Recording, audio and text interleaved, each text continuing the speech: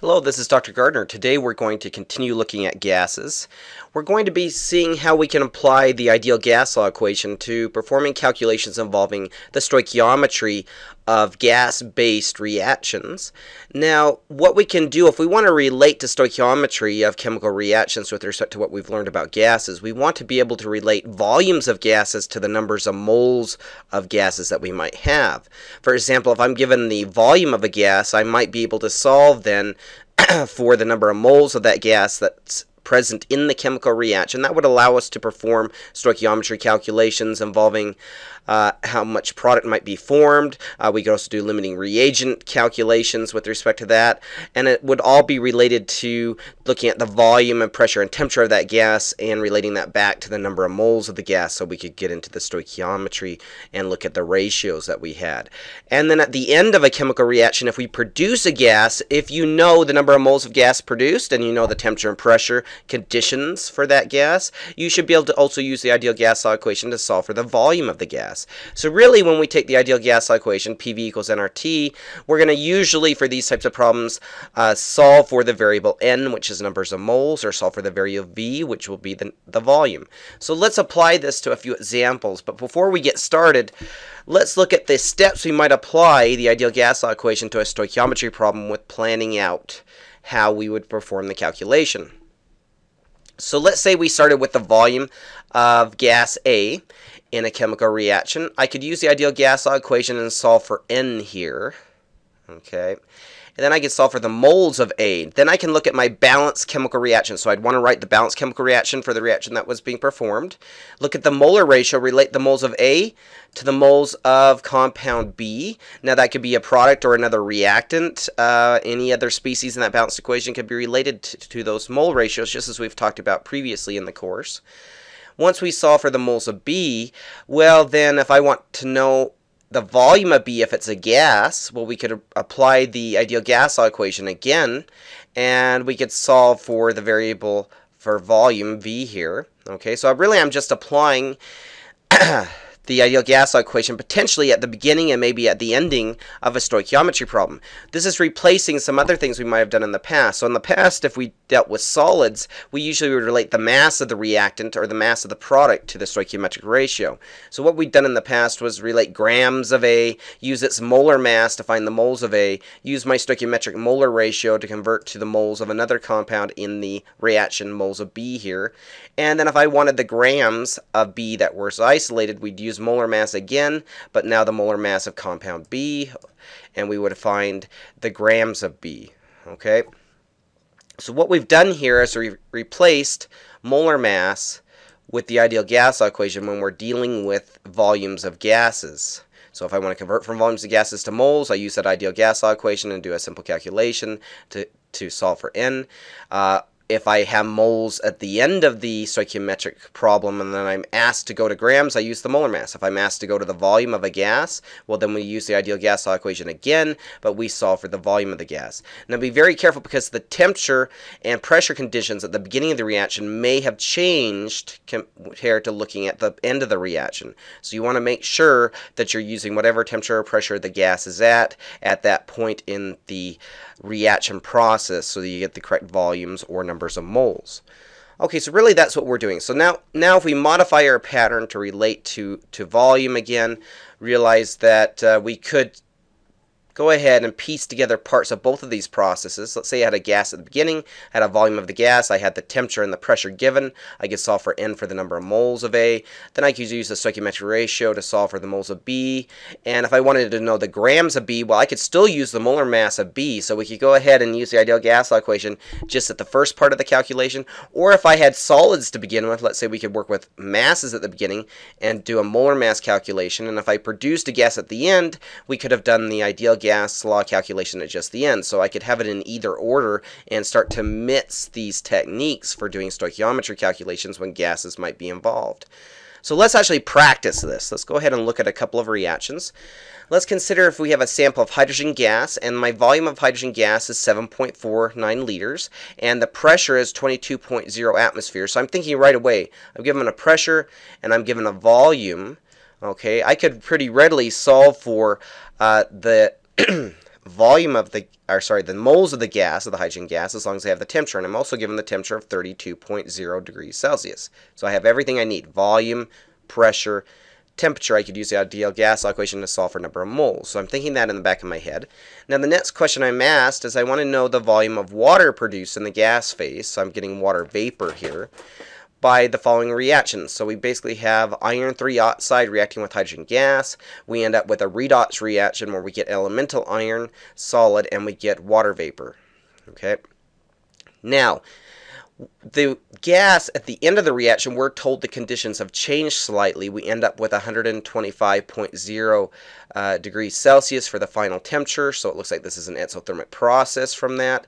And then we end up with having our pressure at 0.975 atmospheres. So I need to remember to use the initial volume, atmospheric pressure, and my temperature to solve for the moles of the hydrogen gas to begin with, and at the end of the process I will have found with the stoichiometry calculation the moles of the water vapor, but then I'll use the temperature and the atmospheres and solve for volume. So I can see that this is going to use the ideal gas law equation at the beginning and the end of the reaction.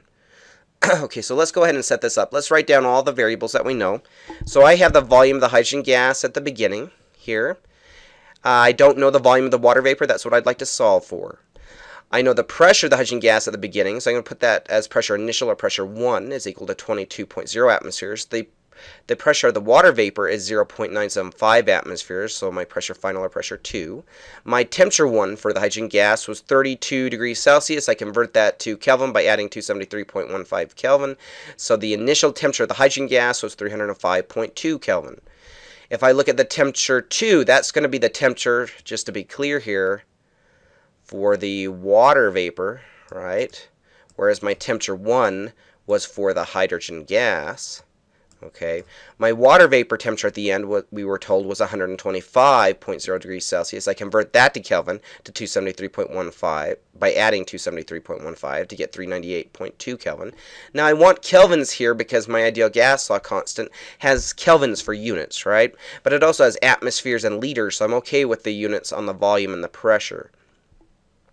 So here's my plan for setting up the calculation once I have all these variables.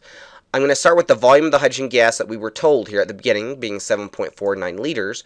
I'm going to go ahead and use the ideal gas law equation, but I'm going to solve for N algebraically because I have the temperature of the gas given here as temperature 1. I know the ideal gas law equation. I have that memorized. The volume of the hydrogen gas at the beginning was 7.49 liters, and the pressure of the hydrogen gas at the beginning was the 22.0 atmospheres. That will allow me to solve for N, which is the moles of hydrogen gas under those conditions that we're seeing. And then I can use the molar ratio to go from moles of hydrogen gas to moles of water vapor. And if I look at that, in this case it's a simple 3:3 ratio, but I always want to write it down in case I don't have the same coefficients, the same stoichiometric amounts of the reactant versus the product, because sometimes you'll end up with a 1:2 ratio or a 2:3 ratio, so I want to make sure I have that written down. Once I solve for the stoichiometric ratio of the water vapor, though, I can use the ideal gas law equation again, but I'm going to solve for the volume of the water vapor, so I'm solving for V, and I'm told the pressure of the water vapor at the end was 0.975 atmospheres, so I want to put the pressure 2 in here for the pressure in the ideal gas law equation for the second calculation, and my temperature 2 is for the water vapor, so I want to put that in for the temperature here for my end ideal gas law equation. Okay, so let's actually perform this calculation. So we're going to find the moles of the hydrogen gas by solving for N. So I rearranged for the moles of the hydrogen gas by dividing both sides by the ideal gas law constant and the temperature. So I end up with the moles of hydrogen gas is equal to the pressure of the hydrogen gas, which was the 22.0 atmospheres, and the volume of the hydrogen gas, which was 7.49 liters. I divided by the ideal gas law equation constant, which I should have memorized, is 0.0822 or 0.08206 if we go out an extra significant figure, and that's in liters times atmospheres over moles times Kelvin. So I've matched my atmosphere so I can see my units of atmospheres cancels, my volume in liters cancel, my temperature of the hydrogen gas, make sure you're using the temperature for the hydrogen gas and not the water vapor, was 305.2 Kelvin, so the kelvins will cancel. Okay, I end up with units left over of moles since it's in the denominator in my units of the gas law equation constant, it ends up being in the numerator for my answer, so I get 6.58 moles of hydrogen gas at the beginning. Now that's my first step. So I've done my first step. I found the moles of the reactant, the hydrogen gas. The next step, we want to determine the moles of water vapor, and then we would like to find the volume of the water vapor. Okay, so if I'm going to find the moles of water vapor from this process produced from the hydrogen gas, well, I had 6.58 moles of hydrogen gas that we determined from the ideal gas law equation. For every 3 moles of hydrogen gas that reacts, we can see from the stoichiometry of the reaction, right? 3 moles of hydrogen gas produces 3 moles of water vapor. This is why it's very important to make sure you have a balanced equation to begin with. So always make sure from your element inventory that the entire equation is balanced. Okay, once I have the moles of my water vapor here at 6.58 moles of water vapor as well, that's only because the coefficients were the same in the balanced equation. But once I have the moles of the water vapor, I can do another ideal gas law equation, and I can solve for my volume of the water vapor. But I must use my new pressure of the water vapor and my new temperature of the water vapor, which is different than the pressure and temperature of the hydrogen gas I began with. Okay. So I do one more ideal gas law equation calculation. We're going to go ahead and solve for volume. So my volume of the water vapor, all I did was divide both sides by pressure here, is equal to the moles of the water vapor that I calculated from the stoichiometry. So this is from my stoichiometry calculation. My ideal gas equation constant I should have memorized. My temperature was the temperature of the water vapor, so I'm using the 398.2 Kelvin right here. And my pressure was 0.975 atmospheres, so I'm dividing by 0.975 atmospheres. I'm using the pressure for the water vapor, not the pressure for the hydrogen gas. So we calculate the volume of water vapor produced at the end of this process was 221 liters. Okay, so that's how we would apply the ideal gas law equations to stoichiometry problems when we're relating to volumes of gases and also relating to moles of those gases that can be determined from their volumes. Let's go ahead and perform one more example calculation with respect to gases and stoichiometry. Let's go ahead and ask this question.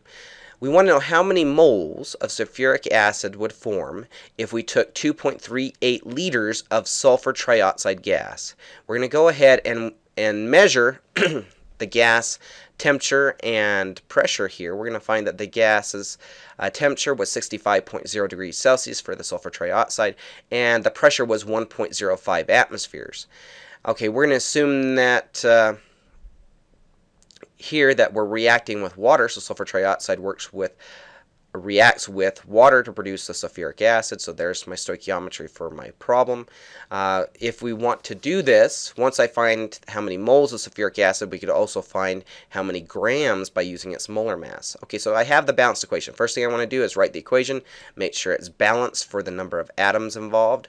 This one has a simple 1-to-1-to-1 stoichiometry, but they won't always be 1-to-1-to-1, so make sure you have a balanced equation right at the beginning.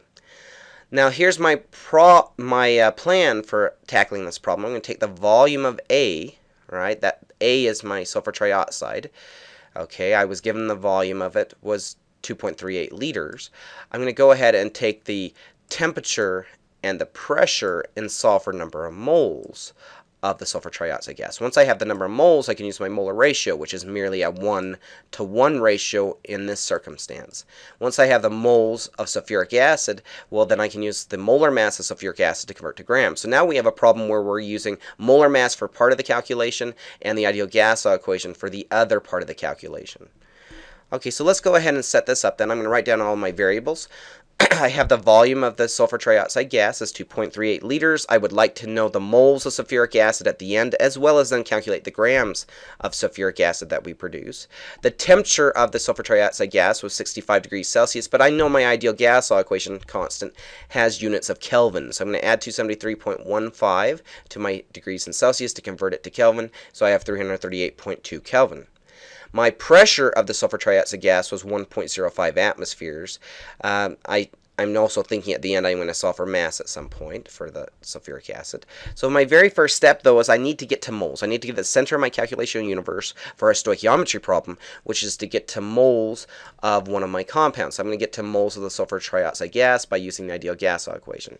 So my ideal gas law equation, I'm going to solve for N because I have the volume, pressure, and temperature of the initial gas, the sulfur trioxide, and I know the gas law constant. So I solve for N, so that the number of moles of sulfur trioxide is equal to the pressure times the volume over the gas law constant and over temperature. All I did was divide both sides by the gas law constant and divide both sides of the equation by temperature to isolate the moles, the N value. So I ended up with the sulfur trioxide gas having a pressure of 1.05 atmospheres, a volume of 2.38 liters, and I divide by the ideal gas law equation constant 0.08206. I divided by my temperature in Kelvin, 338.2 Kelvin. I make sure all my units cancel, so my liters cancel, all right? My atmospheres cancel, and my kelvins cancel, and I should have units for my final answer of moles.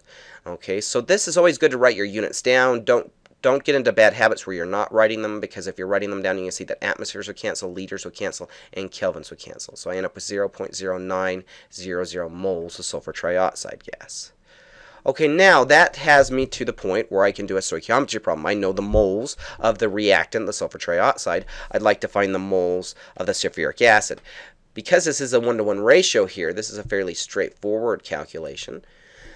So I go ahead and take the moles of sulfur trioxide. I look at my balanced equation. I have a 1-to-1 stoichiometric relationship. So for every 1 mole of sulfur trioxide that reacts, I have 1 mole of sulfuric acid. Even though we're getting the same ratios in these two problems, I always write this down because sometimes it won't be 1-to-1. And when I start getting to problems where it isn't 1-to-1, if I've gotten a bad habits of not writing the stoichiometric ratio down at this point in the calculation, I might accidentally forget to correct for the stoichiometric ratio conversion when it isn't the same value. So here we end up then with the same number of moles of sulfuric acid because the stoichiometric ratio is the same value of 0.0900 moles of sulfuric acid. Now at that point, we want to find, well, I've answered the first part of the question, which was moles of sulfuric acid, but we also want to find the grams of sulfuric acid. So my grams of sulfuric acid would be found by finding the molar mass. So I calculate the molar mass of sulfuric acid, which is going to be 98.09 grams per mole. So I take the moles of sulfuric acid that we had, I multiply by the molar mass of 98.09 grams of sulfuric acid for every 1 mole. We end up calculating 8.83 grams of sulfuric acid was produced during this chemical reaction. Okay, so now that you've seen a few examples of setting up stoichiometry problems for gas-based reactions, I'd request that you go ahead and work on your homework problems related to the stoichiometric gas problems. Okay, so start working on those. Your local instructor should be able to give you a hand if you need any additional advice or help with those. So spend the rest of your time doing that today. Okay, thank you very much. Have a great day, everybody.